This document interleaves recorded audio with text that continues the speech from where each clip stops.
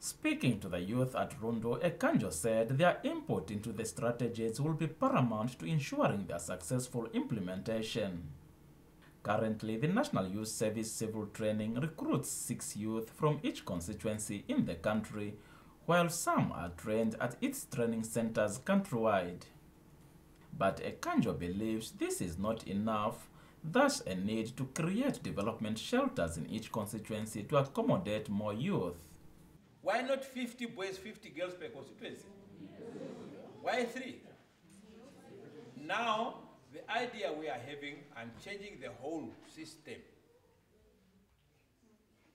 What we are planning, that's why I'm consulting you, the youth.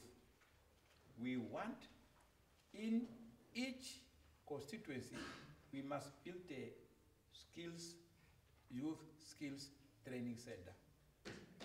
No.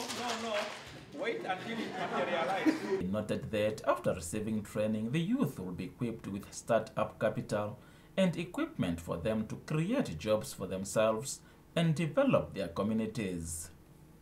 The minister is on a countrywide tour to hear the challenges faced in terms of socio-economic development. He was, however, not happy that each region had only one youth officer, noting that each constituency needed at least 2 youth officers.